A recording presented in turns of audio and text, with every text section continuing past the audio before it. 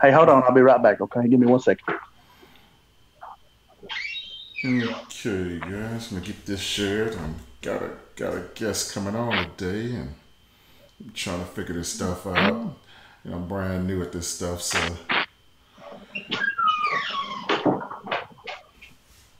Okay, okay, okay, okay.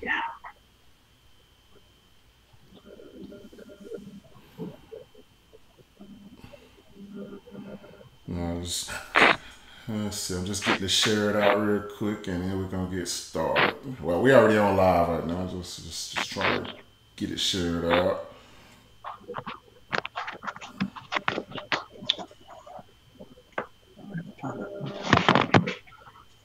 Found the best place to set this thing up.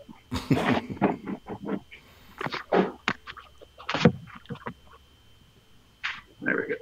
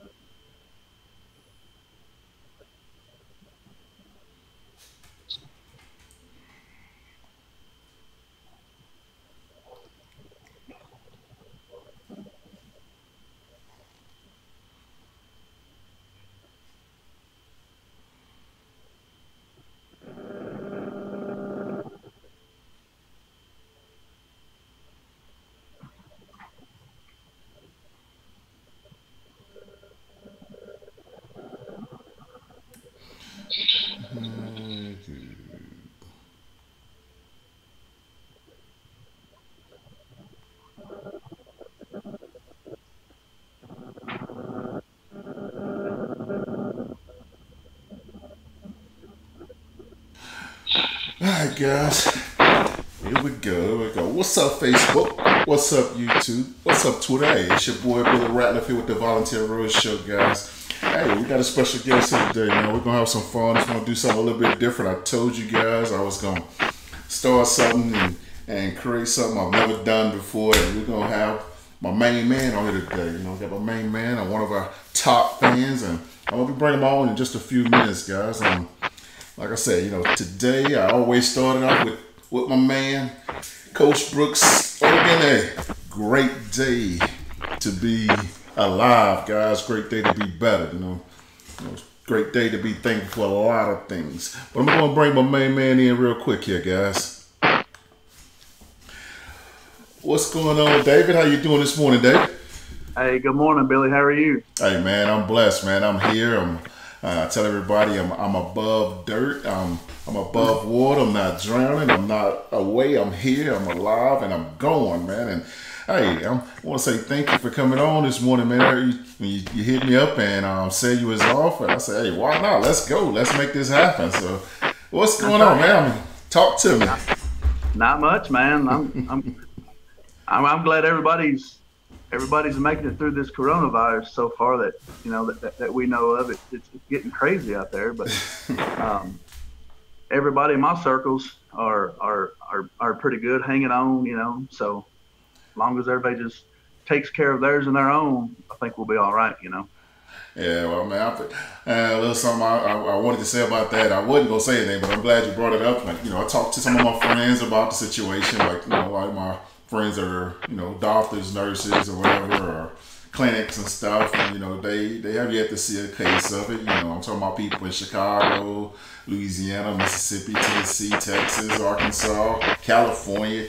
They have yet to see it, but they heard of it, what's going on, and they're not afraid of it. They're basically know it's coming or whatever. It's just because it's another virus. It's another cold. They're like, just do what you always do, man. Just keep yourself clean, wash your hands, keep your hand sanitizer. This time, don't be, shaking people's hand, pound them, elbow, whatever you want to do. Like the good old Southern, we like to hug and all that. Yeah, Just yeah. try to stay away as much as possible like that. But and still be respectful. But everybody know what's going on. So I'm quite sure everybody will understand that that's the reason you're doing that situation. So I'm hoping everybody is to just calm down a little bit. You know, I think everybody is going to the extreme of it. I know everybody wants to be safe, and that's the first and foremost thing. And you know, it's crazy that they shut down the whole sports world. But you know, I guess it's better safe than sorry in a sense. But I'm very surprised that they actually did that. What do you think about that?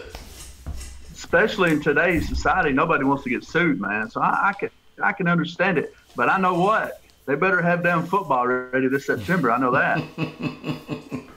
Because you're gonna have a lot of Southerners upset, you know, Tennessee or Georgia or Florida don't take that football field that September weekend. There's gonna be some upset fans, man. Yeah. I can give up baseball, I can give up NBA, but I ain't giving up my football, bro.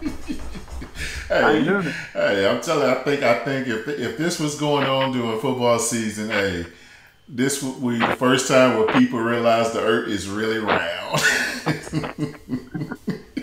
Because they would turn this thing upside down. Yes. But you know, what's happened to common sense, Bobby? People just don't have common sense anymore. Wash your damn hands, man. That's all you got to do. Just wash your hands. Don't be touching other people's faces. Just use common sense. In 2020, is that where we got that the CDC here in Atlanta has to tell us to wash our damn hands? That's crazy, man. I mean, you know what it was? I think I was actually at Kroger's yesterday, man, and you know I'm just going in and just get the basic stuff. I go to the store every day to get, like, you know, my meat or whatever that I'm gonna cook or something, because I like it fresh. And the one thing I went in there to get just to see if it was available was the disinfectants, just some Clorox or whatever, just to see what the big hype is all about, you know, because I had an old can of it, you know, and I wanted to compare the ingredients just to see was it the same. Yeah, I did get some Lysol. The only can they have in there was the lemon scent flavor. I'm like, hold on, they didn't sell out the lemon scent? Come on now. And they had toilet paper was gone. I was like, what on earth? Why is people overloading on toilet paper and soap and stuff? I'm like, really? I'm like, have they not been wiping their butts and stuff? What have they been using for toilet paper or for the bathroom? And now all of a sudden someone tells them they got to stay clean. They go get toilet paper.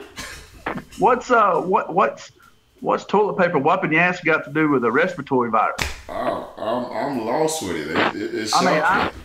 I've never heard nobody, excuse me for better lack of terms, I've never heard nobody have diarrhea from having the flu. I mean, here we go again. Back to what I just said. Common sense, man. Common sense. Yeah, you're right, man. And that's what all my friends told me, man. Just use what they call common sense, man. Just take care of yourself. Just try to stay away from germs. I mean, just be as clean as you can throughout this time, you know, and drink lots of fluids, you know. And if you know, like they tell, you know, it helps the elderly a little bit more, you know. So go check on, you know, the elderly, your grandparents, your mom, your dad, you know, people, your next door neighbor, you know, check on those guys, you know, if they need help to go, you know, get groceries or things like that, you know, don't let them go to the store, you know, don't let them be around people that are sick, that, you know, people that have weak immune systems. That's who it attacks, and that's with every virus, you know, it's pneumonia, the flu, it doesn't matter. I mean, if your immune system is not strong enough, that's who it's going to attack first. And you know, and it sucks that we got to talk about this really, man, because yeah, enough of talk of that, man. Enough. Let's get on to some kind of sports. I mean, man, I'll tell you, this is weird though, man, because this is the supposed to be the biggest weekend in sports. Yeah. Because March Madness is the biggest sports event that is known in sports. I mean, besides the Super Bowl, and you know, Vegas is getting their tails kicked because they got to refund everybody all their money. It's gonna hurt, man. I mean, they are probably trying to send people free this to play the casino and all that stuff. Oh man, this is gonna be something else, man. This is a weekend of not having sports. I'm trying to see what it's gonna be like. I know what I'm gonna do. I'm gonna get out here in this yard and get this grass ready. Yeah, yeah. You know, they were saying on the local Atlanta station last night. The Atlanta was predicted about $130 million from the Final Four of the national championship here in Atlanta, and you know, it's not like our city needs it, but that's $130 million, man, in the local economy that we have lost over this, and it's pretty bad. But you know, I mean, did they cancel it completely, or are they going to play it later on in March? I mean, is it just suspended, or is it canceled completely? From what I'm hearing and reading and seeing, it's they're gonna cancel it completely, you know, because you got to think about what's going to happen with the situation. You know, timing of this event is not going to be a good time to make it up, because the events that's going to be happening when they want to do, like let's say if they do it in May, there are going to be things that's going on in May. You know, you got the horse racing, Kentucky Derby stuff. You got all these things here that's going to overshadow this thing. But I know that we, the people, would actually still watch it. But there's already people that already have that money already tied into those dates. You know, with advertisement. Absolutely. You know, people that are already paid for those spots and stuff, and it won't be easy. I mean, it's gonna be somebody's gonna lose. And I don't think they're going to want to lose more money that's going to be in the future, because they don't want this to be like, let's say that this happened next year. There'll be a new virus, you know, what they're going to do. And hopefully they'll be prepared for something like this, because I've never seen the thing that happened like it just happened in the sports world where, for instance, I was watching a game, it was actually yesterday, Creighton versus St. John in basketball. I guess they hadn't heard the news that everybody had already canceled, and they was actually playing the game. They played all the way through halftime, and they didn't come back after halftime, and the game was over. And now how will, like, being the fact that St. John, they was actually winning the game at halftime. Now that they canceled it, let's say if the tournament was to happen. Guess who goes to the tournament? Guess who get that at first bid? Creighton, because they're the number one team in that conference. And St. John was winning. That was suck. So who gets the dub there, you know? Yeah, but it's going to be something else, man. I can't wait to see how this works, man. Just this weekend is going to be a very creative weekend. What is ESPN going to talk about? It's strange. I mean, you know, we're probably not going to have any spring football games. They done canceled the opening weekend of baseball season. They done suspended all the NBA season. I mean, we're going through another part of like December into January. Well, like January to February, you know, where there's a dead period of nothing. So, you know, we're going to get that again this year, But yeah. I guess the boys on the hill still practicing, because they uploaded a new video yesterday. So man, as long as we get better, you know. And I was actually going to be going to practice yesterday, man, and they told me that nobody can come to practice if they did have practice. So I was like, gosh, the day that I said I'm going to start doing this, they turned me down. But they did it right, you know what I mean? Because I think I think they're on spring break next week. I know my son, he's on spring break. Actually, I got a call yesterday, man. It was like you know, we had just went to this meeting he had for school, he had a project and stuff. And as soon as he left the school, they canceled school the next day, and they're out for next week for spring break. Yeah.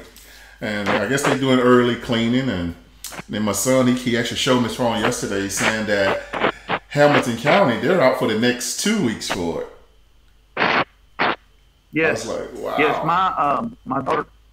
Yeah, pretty much all the schools in Georgia, up in North Georgia, they're off for the next 2 or 3 weeks. They may not go back till April. So I mean, that's wow, man. That's well, I guess, you know, I guess it's better safe than sorry. Yeah, you got to take care of them kids, man. Them babies are our future. We gotta protect them at all costs, man. No matter what, that's our future. So. David, I'm gonna go over here to check out the chat and see what's going over here, man. Because I think Bobby, he told me that YouTube was back up and running, and I haven't had a chance to use YouTube, and he's normally the one that's watching YouTube, so I'm gonna go over here and check out YouTube and see who's on here real quick.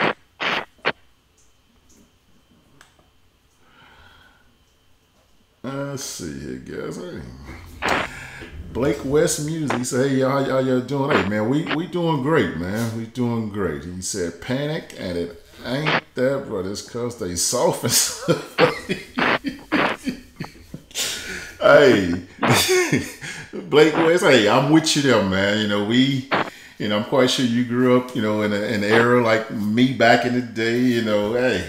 Wash your hands and keep on going, keep on drinking water out of the hose pipe and make it happen, Yes, sir. Hey, let's see. We turned out just fine, didn't we? We turned out just fine, didn't we? Mm-hmm. Killer Minds. Good morning, Billy. Awfully glad to see you guys back. Hey, we're back, man. I mean, I'm not sure what was going on with the YouTube, man, but we're back, man. We're back. I mean, we missed a couple of shows with YouTube, but we're still going, man. Next time, we need to get Bobby C to start telling you guys to come check us out on Facebook, man. I mean, we're on there live. I am myself every Monday, Wednesday, and Friday, 7 a.m., guys. Let's see here. Let's see, Blake. Yeah, it's like Bobby. It's like Catfish. He don't care about us Facebook people. He just worried about them YouTube folks, ain't he? Mm-hmm. Yeah. Well, he gonna. Hey, I told him, hey, Facebook is about to blow up with us, man. We're about to start getting Facebook on the map, and we're gonna get Facebook to come to YouTube as well. Because because the conversation that we see here on YouTube, we probably don't really want to say it like we say it on Facebook, but there's a lot of people that's on Facebook and YouTube. YouTube is when Bobby's talking, they're chatting like amongst themselves all the time. Let's see. Hey, look, and Blake, he's giving some knowledge, man. Yeah, he say take zinc, y'all. He's raising whatever it means. Hey, Blake, hey, I take it all, man. I take zinc and vitamin C every single day, man. I've been doing that for a long time. I have yet, and I'm gonna knock on wood, which is my head. I'm gonna say my head, and I haven't got sick, man. I want to say, gosh, I want to go all the way back to probably like high school, man. As far as having a cold or anything like that, vitamin C and zinc, and normally this time of the year, I double up. You go whenever you get the if you go buy that stuff, look at the bottle and instead of using the directions it says use, double up what it says throughout this time. It will help. I promise you guys. Let's see. Bobby Taco, he said, "Good morning, America." Hey, good morning.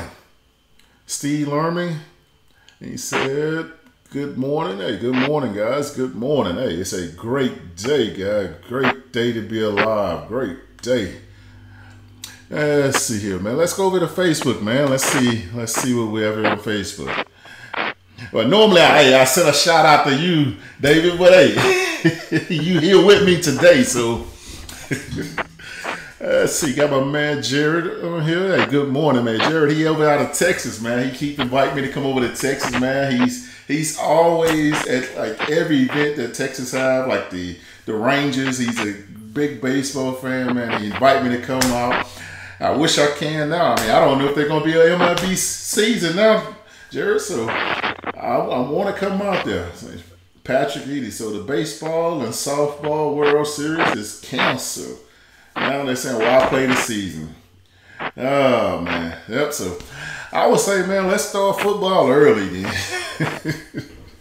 I guarantee. And I feel bad for the kids right now with the March Madness stuff too, though, because these kids, I know they want to play the game, of course, and they don't really care about that situation. But like I said, I get what they're doing. They're trying to make sure things are safe. But the one thing that they have to do is just make sure everything is clean. Just wipe everything down. Because what are they gonna do? Once they find out and fix this thing here for us with the coronavirus, there's going to be something else. I mean, there's still going to be pneumonia. There's still going to be the flu. So what are you going to do about that situation? I mean, we can't continue to protect them from something that we can't control or what we can't see. So I guess they're basically telling us that we got to just not be human, because by shutting everything down, that just made everybody panic even more. They're making people think that it's bigger than what it really is, and that's the part that got me, because they're making people panic, and they're not telling people what they're really panicking about, but they're just saying it's the coronavirus. They're not telling you, you know, they're not saying, hey guys, this disease or virus is basically the flu or the common cold on steroids. But they just scare us and say we don't have a cure for it yet. Okay. Yeah, I got a cousin who's an RN at Piedmont, Atlanta, and she was saying that they had patients in their hospital that has it, that they have not reported, that they don't want the mass spread of panic in the hospital where the employees won't come in. But she said there's confirmed cases of it in her hospital, and it's just I don't understand. I mean, people's going to die of the flu. I mean, it's just like you said, it's just a cold or flu on steroids. Yep. You know, so we just got it. We just not, we don't get political on this page. We don't do it. We don't talk politics, but we just got to trust our government. We got to trust the CDC, just the medical field, that they will lead us in the right direction and get this under control as fast as possible before it spreads into our country as bad as it has into other countries. We're very lucky. We're the best country in the world. If you ever want to get sick, you want to be in America. So. And that's when I say, when you just said it perfect, man. We're the best country in the world, man. And in times like this, you would think that we're a lot smarter than what we are and do what we're supposed to do in a way. Let's come together, make sure it happens. Like I said, let's protect our neighbors over here. Make sure the elderly, man, just go out your way. Like today, I'm trying to find somebody I can go help today. Just so I can. I'm going to the grocery store and sit in the handicap lane and see if anybody need to go in there and get something from out the store real quick. I'm begging somebody on here in Knoxville, Tennessee, that's watching me or know me right now. Send me a message, and I'll be more than happy to come help anybody today. Absolutely. And hey, that's what we got to do, man. That's what we got to do. Take care of each other. Most definitely. And here, and I'm gonna go even further than that. I'm gonna challenge everybody on Facebook, all my friends that is watching us today, anybody on YouTube, do the same thing. Whatever city you're in, I don't care what state you're in, whoever you are, try it, man. Go check on your next door neighbor. They may not like you. Hey, go introduce yourself. Go tell them, hey, what's up, man? Hey, I would love to help you. If there's anything you need, let me know. It's this time, you may not want to go to the grocery store. You may not feel like it. You may be afraid to go out there, but I'm willing to do that to you to help you, because guess what? I love you. I want to help you. And that's what it's all about in America, man. We got to learn to help each other, because if we can't help each other, we can't really help ourselves these days. It's hard. That's right. So let's see. Who else we got on here? Oh, let's see here. Jerry said, we just move on to fall and get football going. That's what I said, dude. Let's go, man. Let's go. Hey, I would love that happen. I've never in my life been more ready for summer and the heat to get here to kill this damn virus, man. I'm not a summer person, but I'm ready for the heat to get here and kill this virus, man. Because I'm telling you what, I'm probably gonna lose my mind if they cancel this football season, man. For real. Hey, I told somebody that too, man. I said, if this was to happen in the fall, I think this would be the one time that I would probably say, I don't think I can go out and help anybody, because everybody would be mean, man. They would be angry. There would be so many people that would just, gosh. That's the love of the game, man. I mean, and I tell you this, I mean, the football players the same way, man. Like, it would be hard to keep those guys from out there trying to train or do whatever they want to do as far as play with each other. It's hard, man. I mean, I'm glad the NBA did it. It sucks how it's working out though, because there's so many people that is really affecting and gosh, man. But Yeah, it is what it but is. I've noticed this year too. There's no, I mean, Tennessee can't win the national championship basketball. I don't really care who wins the national championship basketball, but I've noticed there's no real dominant basketball force out there right now. Mm-hmm. So to me, I honestly really don't care who wins the national championship. I still like doing the brackets at work and stuff. You know, putting the $20 bill on it and do winner take all bracket. But I mean, honestly, man, I don't really care. I'm just concerned about the fall. That's all I really care about. And I'm the same way, man. And I tell you this here, I'm willing to bet anybody's bracket against mine. I guarantee you mine will be better than yours. I'll guarantee We you. got a lady. I'll guarantee you. I'm gonna say it like I keep giving everybody my old saying, like Coach Brooks says. I'm gonna give it to you like my partner said. I'm going undefeated. I would not lose on my March Madness bracket this year. Yeah, we had a lady at work, man, never watched a basketball game in her life. She got in our pool 2 years ago, and we gave her the printed out bracket and all that, and we all put $20 on it. And she wound up winning the damn thing. And we said, how'd you pick, I think she lost like 4 games in the whole bracket, Billy. Wow. How did you do that? And she said, I don't know. She said, all I did is I Googled each team's mascot, and the team that I like better, I picked it. I said, man, we're doing this all wrong, man. We're doing it all wrong. Hey, believe it or not. She won like $2,000. Hey, She won believe like it or not. $2,000 on a pick'em bracket. That's how I pick my bracket sometimes, based on the mascot. I mean, I'll do 3-4 different brackets, and I do something silly like that on my brackets, right? Yeah. Hey. Just do one stupid off the wall bracket. Watch that be the one that's gonna hit. I was actually gonna go live this year with my bracket, and I was gonna pick out 2 teams, and I was gonna tell my dog to pitch what team. Whatever he nodded, I was gonna say, okay, that's the team I'm gonna pick.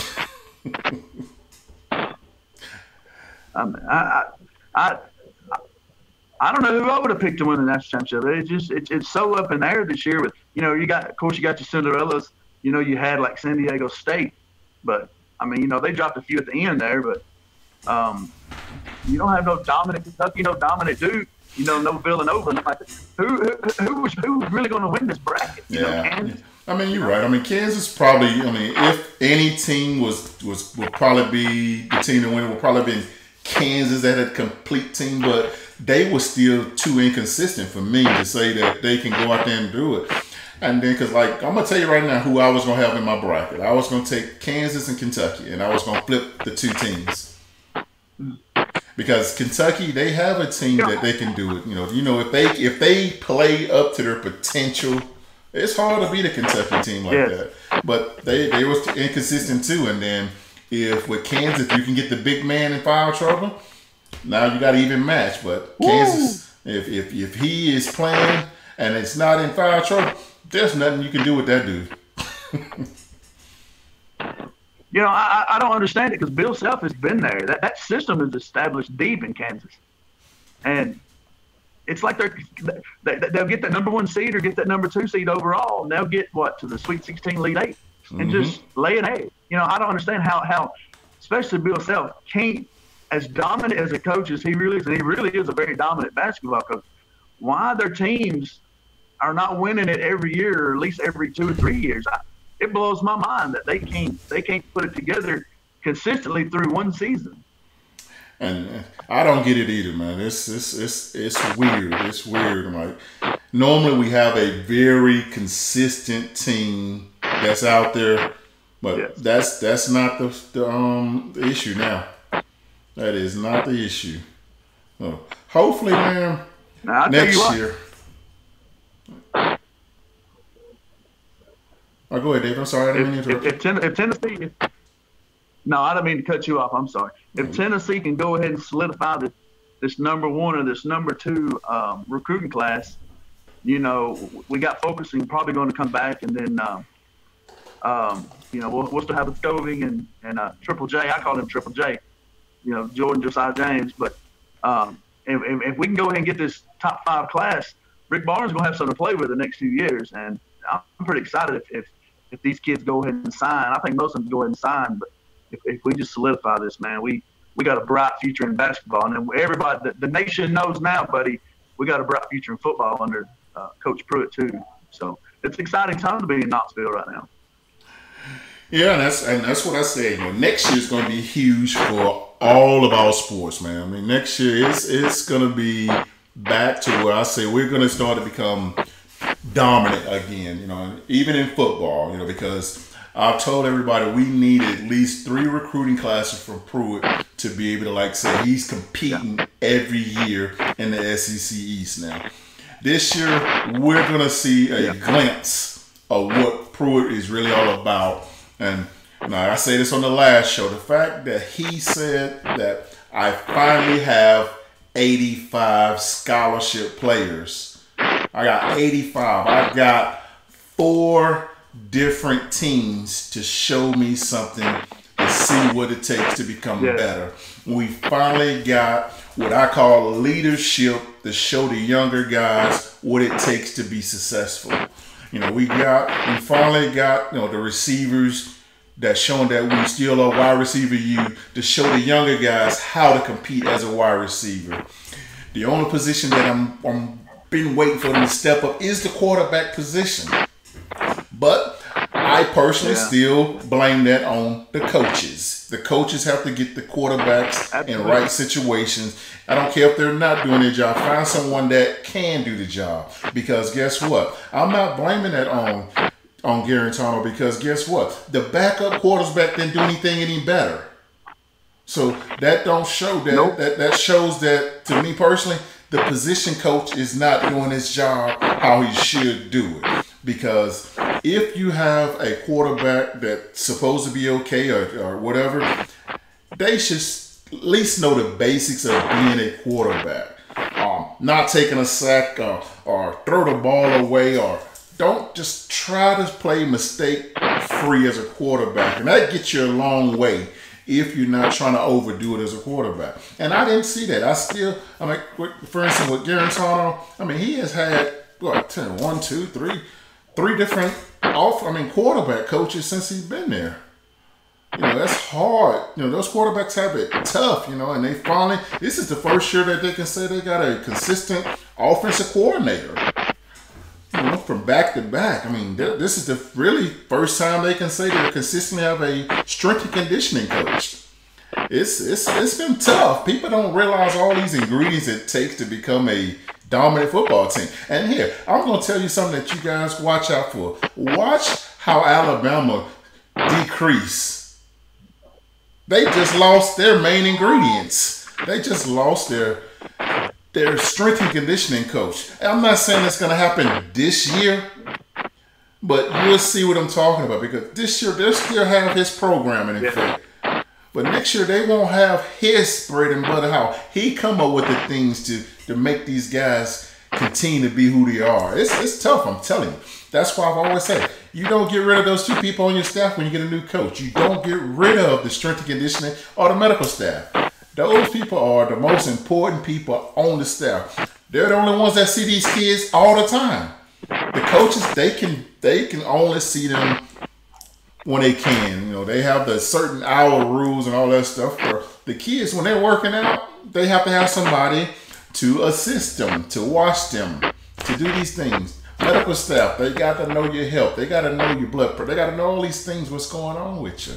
But we're getting ready to see the West is about to be something else, especially with these 2 new coaches that jumped in the West. Oh man, you got some juggernauts over there now. we may be witnessing the uprising of Texas A&M and the fall of Alabama. To be honest with you, man, Jimbo, I'm just surprised. Texas A&M wasn't a bad program when he got there. I'm just surprised they didn't finish, you know, second or third in the West last year. But Well, I mean, Alabama. well, I'm gonna tell you why, David. It comes down to what I say about it, man. When you don't have leadership on that field, as far as someone that's a consistent leader, if you don't have those upperclassmen, there's a lot of kids that jumped ship last year from A&M that went pro, or they left the school. Those things matter. You got the whole recruiting event. Even he savaged a heck of a recruiting class last year. And for him to come in and keep that was huge. Now, watch that team this year, man. That's the team that everybody really thought that would have competed a lot more in the SEC because of what they had coming back. But they lost some really key pieces on that defense. That defensive line, they lost. But this year, it's going to be something to see with Auburn, A&M, with Ole Miss. I can't wrap my mind around Kiffin going back in the SEC. And at Ole Miss, come on, man, really, man.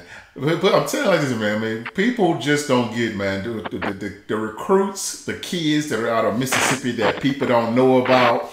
You got a couple of junior colleges right there in Mississippi that has all these good players. That he has a huge pipeline, and what Coach Kiffin brings to the table, man, he's a player's coach.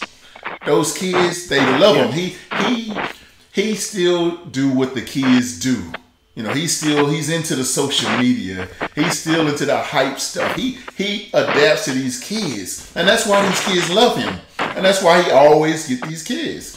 And I keep asking myself, what is it that Coach Kiffin is doing that make these people keep hiring him? I mean, he has to have a hell of a interview process. He needs to come out with a how to get hired book, because this man has had some of the best jobs ever, man. I just want to know. I'm like, Coach, how did you do it? I mean, you get hired as a head coach, as a Raider. Oh, that's not easy, especially with the management that they had out there at that time. Then we get hired here at the University of Tennessee at a high-power SEC school. Wow. After a legend. With not even a snap of experience in college football. How do you go from Oakland Raiders to the University of Tennessee without even a snap of experience in college football? This dude's got a killer mouthpiece on him, bro. Or he's got something, man. That or he's cutting checks. He's cutting checks to these schools. Hey, I'll pay you to let me come coach your team. Well, he got something going on, man, because you don't get hired like that, back to back. I mean, and then in the middle of the season, he get hired by USC. He left and went another bit. Then we get fired. He still gets he gets a big position to go to Alabama. Alabama. He won a national championship at Alabama. Then he leaves that and still gets a head coach job. This dude is the coaching god, man. He's a coaching god, bro. He's got to be. I want to know, man. I ain't gonna lie. I want to know. I really do. I wish he could teach me. I'll say this: as lucky as that guy is, I wouldn't be shocked if he don't go to a bowl game his first season at Ole Miss. I can't wait to see it, bro. I mean, what did he do at Tennessee? 7-5 his first year in 09. What was it? 7-5 or 6-6? I forgot what we went. It was like 7-5 or something like that. We went to a bowl game. Yep, he did. We went to a bowl game, but yep, and then I'll tell you this here, man. I mean, people may not believe this here, but I would say this: if Coach Kiffin would have did what his situation, he'll tell you now. If he knew what he know now, he would have stayed at Tennessee.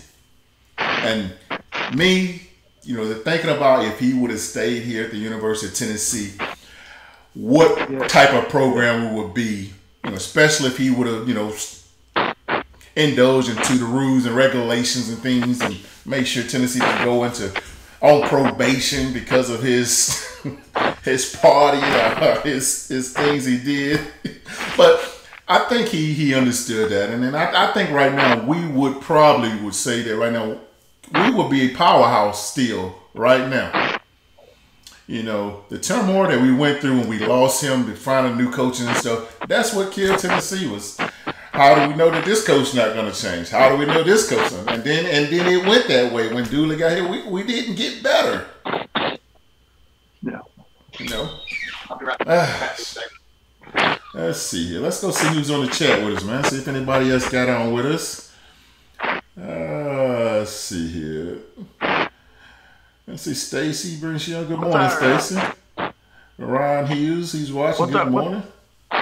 Deborah Dershowitz, Dewey Bowes, Tanya Collins. That's people here watching us this morning, man.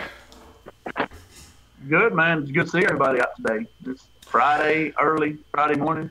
Hey, Let's going, man. And I'm just glad to see people checking us out, man, because you know it is a early day, and I'm not sure if you guys off work today. Like I think David got off work because they closed his place down for the corona too, man. David, you ain't playing hooky today. You ain't calling in sick and told everybody you staying home to clean the house for the coronavirus and stuff. Did you? They gonna see you on TV on Facebook playing hooky now. I got to deep clean my house, man. Hey, ain't nothing wrong with that, man. But I'm about to go in here and put this brisket on this grill and let that bad boy smoke all day. And is Bobby coming back in tonight? Bobby, I think he was. I forgot where he was. I think he's in Ohio, helping somebody move, if I'm not mistaken. And the reason I know that because I had to ship him his charger to his computer. He always leaves something here at the house every time. And he said, "I got everything." I said, "Yeah, you're gonna forget something." And then he leaves the most important thing he needs for the show. The charger for the computer. He knows he leaves something. Yeah, he knows he leaves something so he can come back, man. Hey, he knows he's welcome here. He, like I said, he got his own room here. He said, start charging his ass rent, bro. Oh man, that's true. He's welcome. Man, you welcome anytime, man. You come in town, man. Hey, got a place to stay, man.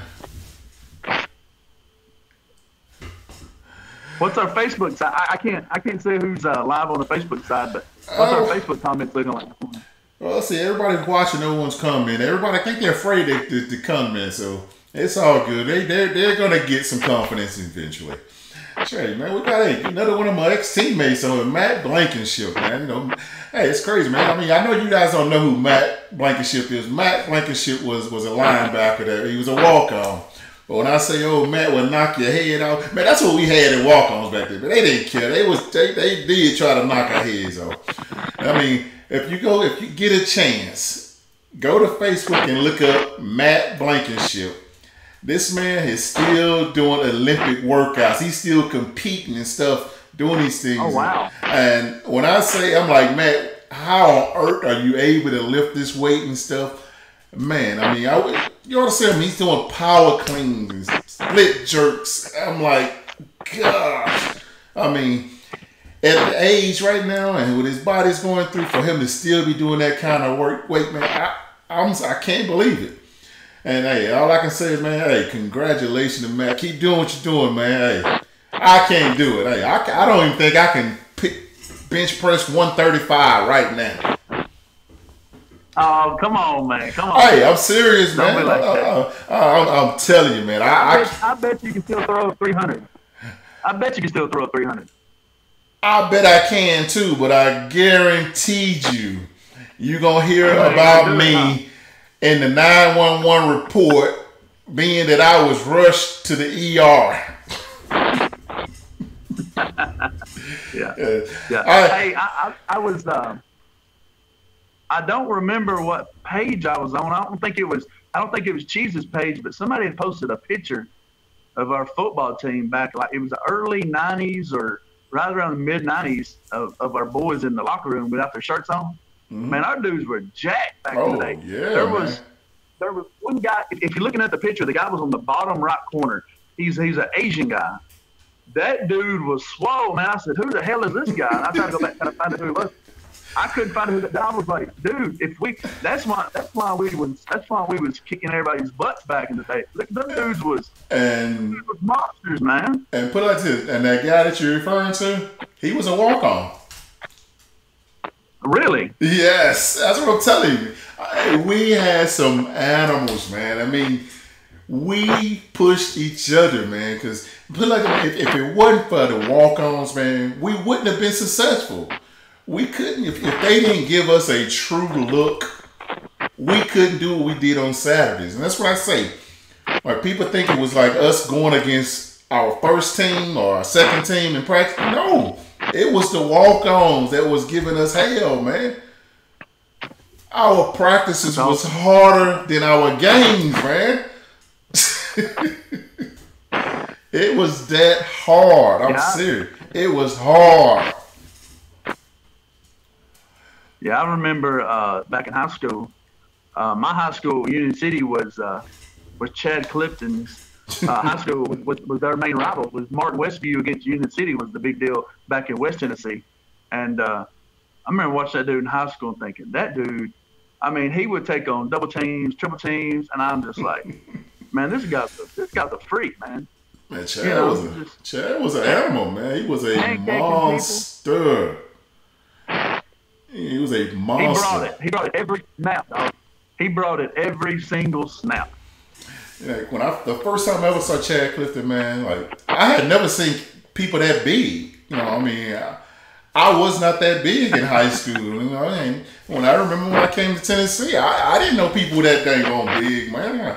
I thought I was too small to play the game. Then I mean, I'm serious. I really went back home and told my people, my coaches, my mom. I'm too small to go play up there. So that's what made me get fat. I went back home and I'm eating Popeye's chicken every other day, man. I go get an 8-piece special for, it was back then, an 8-piece was really cheap back then. It was like $4.99 for an 8-piece. I would go get an 8-piece and I would eat that whole 8-piece after school, man. Every other day I would have an 8-piece and a 1-liter Hawaiian punch. Getting it in, son. Getting it in. Oh, man. But guys, it's about that time for me to get out, man. Hey, David, man, I appreciate you, man, for coming on, man. Hey, this won't be the last time. And once again, I'm going to say this to my fans, everybody that's watching. Hey, if you want to come on here, let me know. And like David's on here today, guys, we can chat together. That's what I do. I'm here. I'm for the fans. We was built by the fans. That's like what our slogan is. And we're going to try to keep it real like that all the time because we're all human. I'm not this big time celebrity, sports talker, all this here. I am just like you. Me and David, we don't kicked it at the tap house. We don't eat together, drink together. We have fun. And that's what I want to do. I want to meet you. I want to meet everybody if I can, So chat down here. Send me a private message here on Messenger. And I'll be more than happy to have you on the show, guys. Yeah, it's an incredible experience to go to the Tap House on Saturdays and do the live shows and have all the fans watching the games on the. They probably got 15 big screen TVs and then the big projector screen in the middle. It's just it's almost like being at the game, really. It's quite an experience, if you can't make it to the game, because tickets or something, the closest thing, guys, is the Tennessee Tap House in Knoxville. It's on North Peters Road. It's a great place, great food, great service there. The waitresses, the cooks are phenomenal. Great experience, great venue to spend your Saturdays at. And we would love to have you. Just come on out and, like Billy said, just introduce yourself to everybody and just we'll chop it up, have fun, and watch our Vols get more and more wins. Yes, sir, because it is going to be a great season, man. Have you had a chance to look at the schedule? I mean, the Oh schedule. man, The yeah. schedule. Looking at the schedule, that schedule to me when I was playing, oh man, I'm talking about licking my chops. The people you get to play, I mean, some of the places you get to go, man, the schedule we have, well, here, the schedule that we have today, next year, would be a schedule that if we lost a game, we still got a chance to get back in it because of the people that we're playing on our schedule. But now, it's crazy how they select the teams now. Back when I played, it was the top 25, and then they did the BCS or whatever. Because back in our day, I remember, let's say if Tennessee was ranked number 1 in the country last year, and then they lost to Georgia State. Back in my day, that next following week, Tennessee would have been receiving votes. They would have been knocked out of the top 25. Nowadays, they're dropped to number 12 or something like that and keep them in it. And they mess it up for the teams that's behind them that are working that are still winning. That's what I don't like about the new playoff situation. It's not fair. No, if we can leave Norman, Oklahoma with a W. Oh man, you better watch out. You better watch out. The shine, the stars, the sky will be the limit. That game right there, I'm telling you, that is the game that's going to make our season the best season of a start ever, just because of the fact of them beating an Oklahoma team. And that's if they beat Oklahoma. If they beat Oklahoma, David, I would say it will have the feeling of the 1998 season. It would start off kind of like when we finally beat Florida. That's when we came and felt invincible, man. The way the coaches coached us after that game, they had us so hyped where it made us feel like we can go out there and beat any NFL team. That's how hyped they had us. They had us that motivated to do that. And that's the kind of motivation I'm hoping going to happen if we do beat Oklahoma. If we all know Tennessee's got to beat Florida and Georgia to get relevant back in the SEC. But if Tennessee beats Oklahoma, I think we become national relevant again. So we got to go in there and get that W, man. We got to go in there and beat them. Well, that's a must win. That game is a must win for us. Yes, and if we win that game. That's when I'm gonna have to need Coach Pruitt to have my boys on lockdown, because that's when the world try to find every piece of dirt on the orange and white. Especially ESPN. And they don't like us. I'm kind of glad we catch them in week 2 instead of week 6 or week 7. So I mean, because man, I don't know. I think they've got a quarterback. I think they've got a quarterback producing factory on campus, and they just go in there and just put another quarterback on the field and just win another Heisman and just keep on going, because that quarterback they got coming up is just as good as Murray and Mayfield. So we're gonna have to bring it. Yeah. Well, I can't wait. I watched the highlights yesterday of the practice, and I didn't realize. I guess it's like the film crew or whatever's for the universities on the field, filming practice. I didn't realize how big Henry To'o was. That kid's a monster, man. Yes, he is. We're a sophomore. That kid's a monster. Yes, he is. When I was actually over there the other day and seeing some of those kids, man, they've gotten a lot bigger this offseason. We're getting ready to see a legit looking team, man. I mean, because even last year we were still a lot smaller than some of the teams we played. We were smaller than Georgia State. That's a shame, man. That's We're back, man. We're back, man. I think we're back. As long as we don't get no more of those Butch Jones offensive linemen, we're good. You know, them little 220, 230-pound linemen, man, they get the hell out of here with that stuff. We don't need that, man. I think those days are far gone, man. We got people and leadership in there that I think Coach Foreman will at least tell Pruitt, hey, that ain't gonna make it, man. That ain't gonna work with those kind of kids, man. You got to get some bodies, man. No. And you can tell, man, if you had a chance to listen to Pruitt's press conference the other day on Tuesday, you can hear the difference, the confidence in his voice now compared to the last two seasons when the opening, based off the bodies that he have right now. He got some people, some players to play around with right now. He finally got numbers, and he said he got 85 scholarship players now. So I can't even imagine what the walk-ons are like now.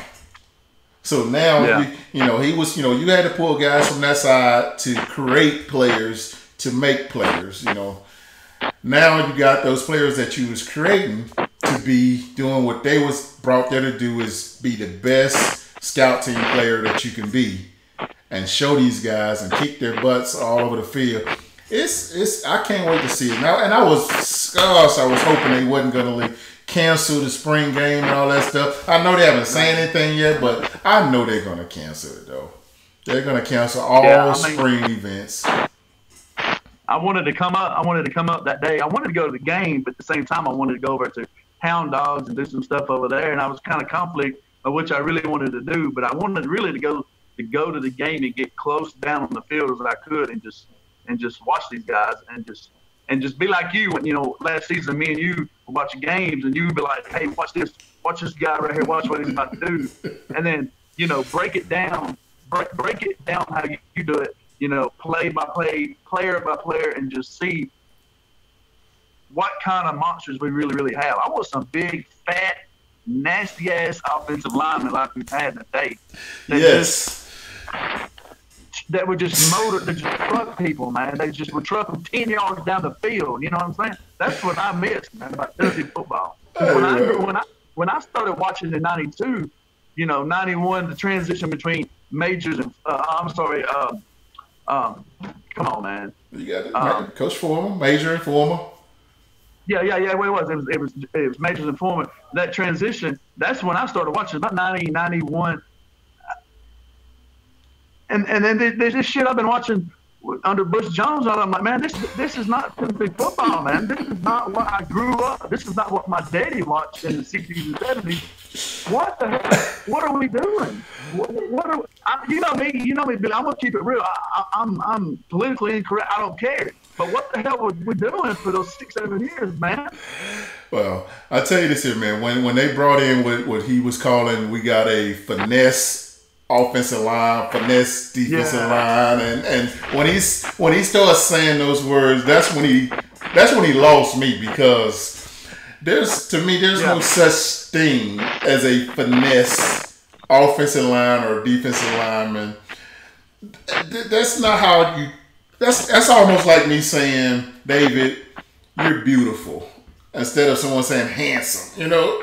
I don't need that. I'm as an offensive lineman, you got to be nasty. I'm not saying fat, but you got to push some weight. You got to be 320. You got to be something. I knew we screwed up. I knew that, and my daddy even said it. My daddy was a real quiet guy. He didn't really talk, but he talked a lot during the Tennessee games. I knew we screwed up when Tennessee hired Derek Dooley, because I remember Butch Jones. When we hired Butch Jones after Kiffin, my daddy had said, he said, Dave, we finally screwed up in football. And I said, what do you mean? He said, when Derek Dooley beat you as a football coach, and then the next couple of seasons they hired Butch Jones from Cincinnati, my daddy said, oh God. He said, what are we doing? What are we doing, man? We screwed up. We're in trouble, man. we in trouble. Well, I'm gonna give you my whole opinion. I don't think I ever told anybody this about when they fired Coach Foreman. You know, I cried.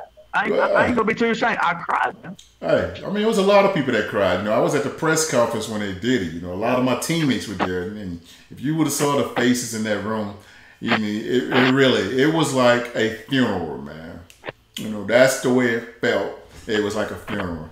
And then when the leadership didn't do their jobs, and when you typically fire a coach, you typically go get a better coach or a coach that is winning, that is up and coming, that's winning. We went got a NFL coach that was losing. We didn't go get like what we should have been doing. Like, hey, if it was me, I'm going to try to get Nick Saban. I'm going to try to get Dabo. I'm going to try to get these coaches that are winning out here. I'm going to get the coach at Oklahoma. I'm going to get those coaches. They didn't, not one time, replace Tennessee head coach with a winning coach. This is the first time with Coach Pruitt that they actually got a coach that had a winning record coaching, period. And I'm saying winning record, hey, I'm saying 60%. But when you fire a coach that had a 79% win ratio, you're supposed to be hiring a coach with a 85% ratio. They didn't do that. To me, I still say they were trying to sabotage my school, man.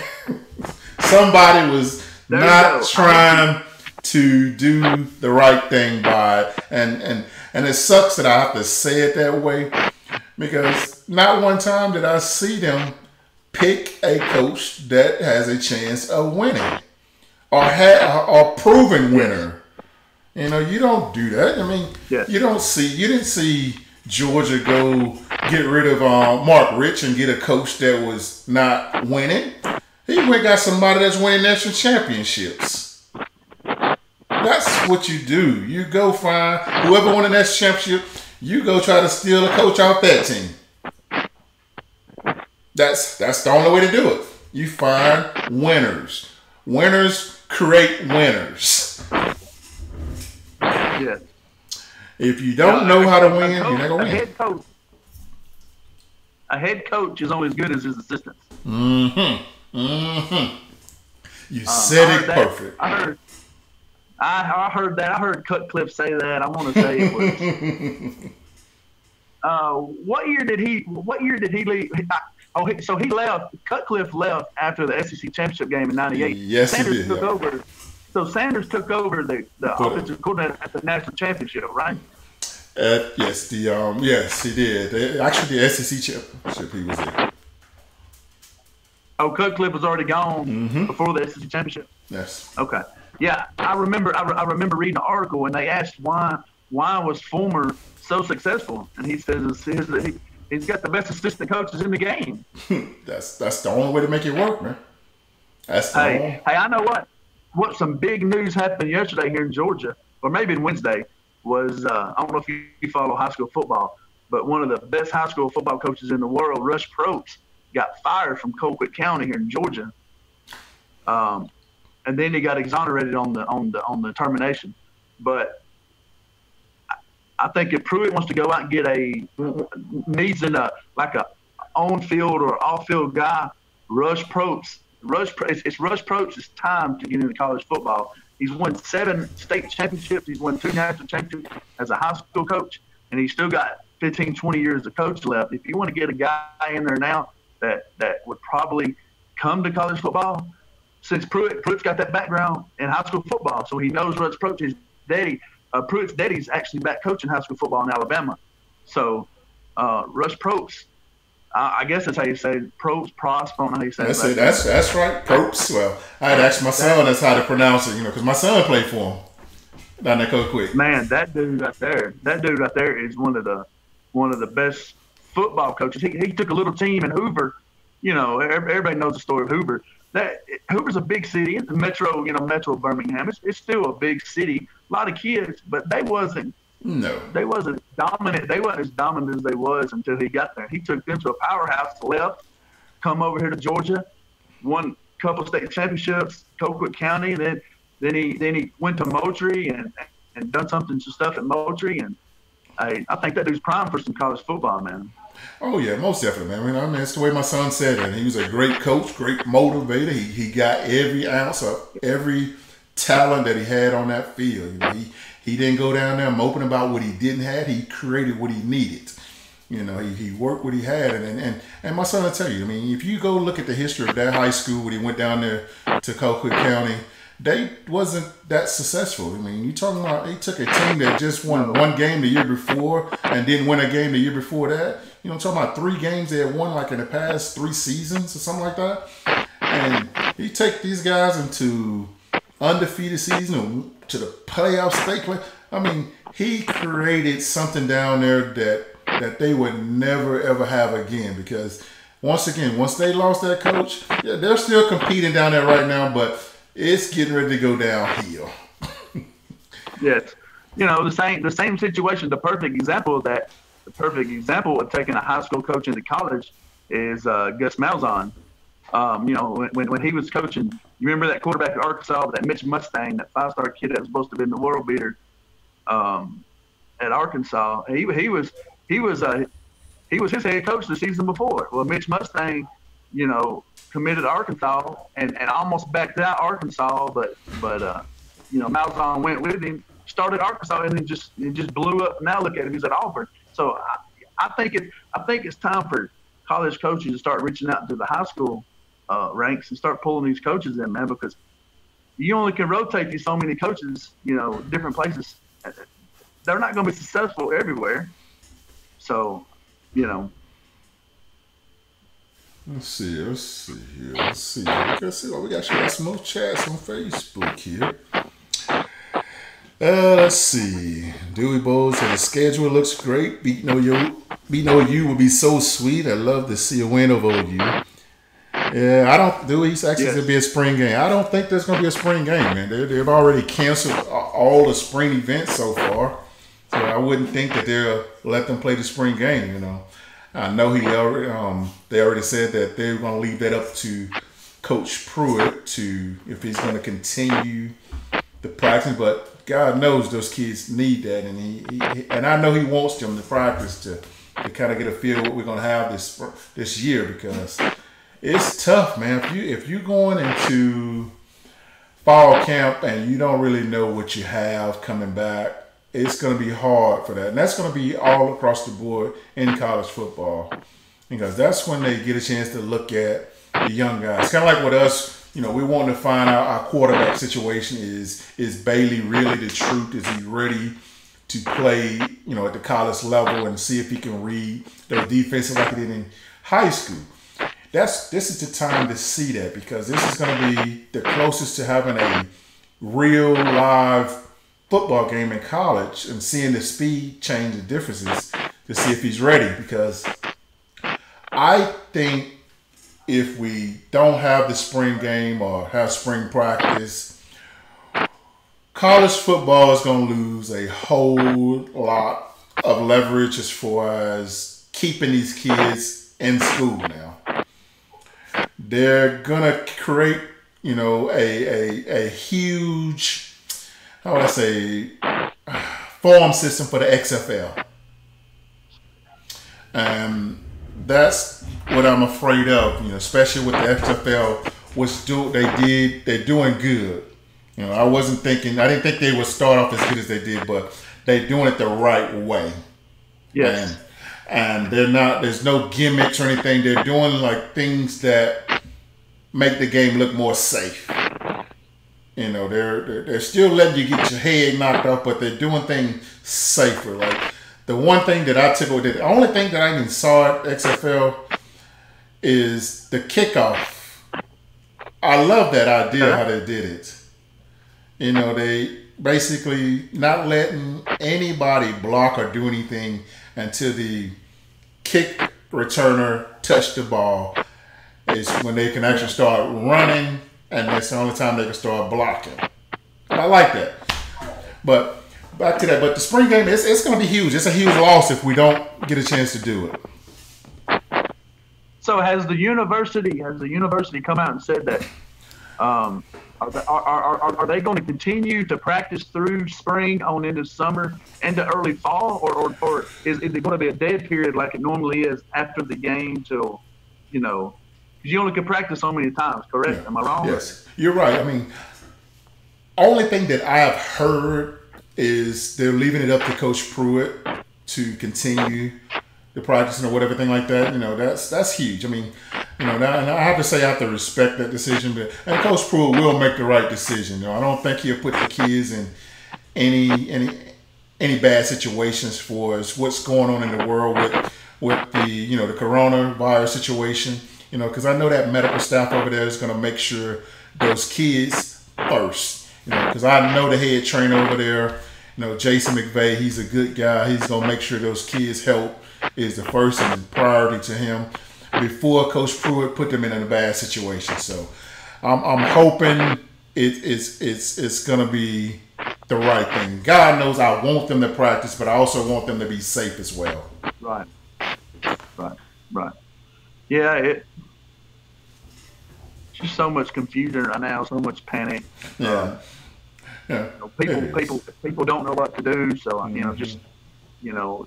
let's just let this blow over. Now, are the kids? Are they on spring break now? Is that spring break start is on next week? I mean, I think they already shut down school and everything. So I think spring break already started. So, man, what would you do if you was head coach? Would you just pound them kids and just practice as much as you could, or would you just kind of cut them back, let them? What I would probably do, to be honest with you, it would be most definitely an in-house situation. I would basically, if it was me and if it was a big scare like this, make sure everybody on the team and inside the university have been tested and everything. Make sure everything is good as far as their health wise, and once they have that, contaminated or whatever, contained as far as in-house, I will probably continue my situation in practice only with my team. I will not have any outside people come in. I would say no media, nothing like that. I would have my news people, my media crew put out whatever I need to do, like pre-recorded live things for the press and stuff.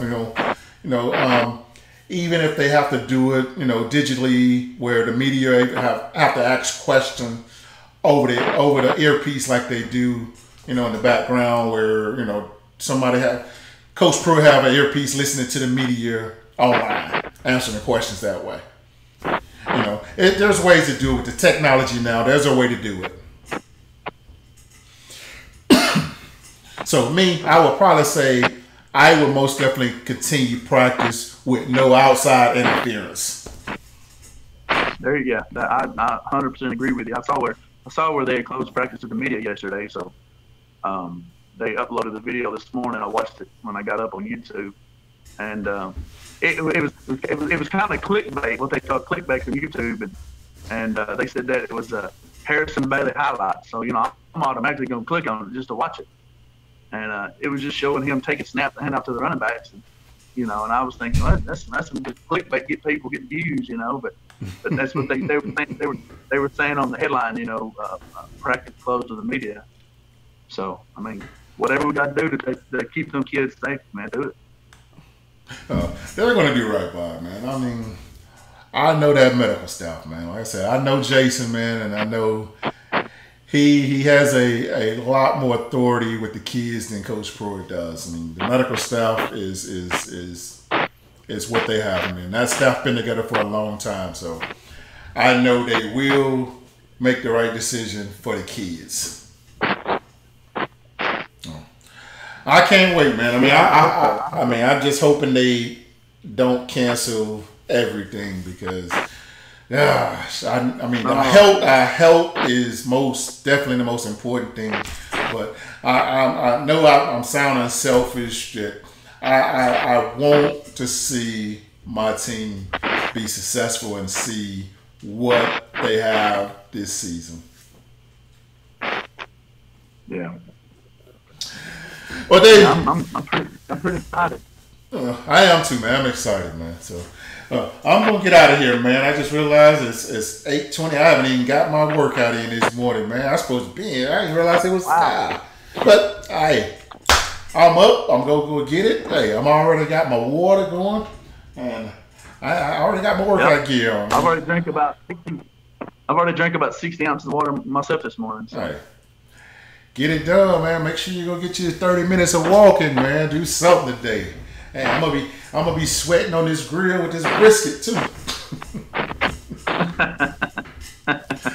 But guys, I'm gonna get out of here. Like I said, David, man, thanks for coming on this morning, man. Hey, this won't be the last time. We'll get it in again, and everybody here that's watching, or if you get a chance to watch it later on today, send me a message, man. If you want to come on the show, chat with me, talk to me, be on the show and have fun with me, let's do it.